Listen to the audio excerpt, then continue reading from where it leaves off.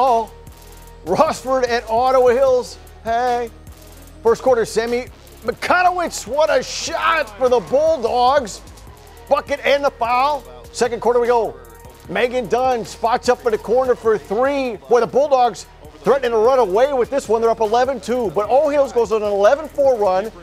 Gets within two off the second chance bucket from Catherine Byrne right before half. Let's go straight to the fourth quarter. Drama.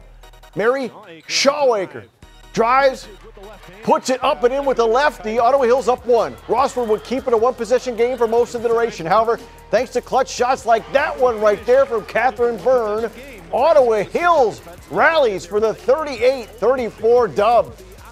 It feels really good, especially after going like 8-14 last year. We have an older team this year, so we have like good high hopes for the season. Well, I'm glad you mentioned having an older team now. How much does the last couple of years with players playing at the varsity level as underclassmen pay off now? Helped us gain experience, and like we've all played for like about 4 years together now, so we have like more team chemistry, and so we're able to work together a lot better.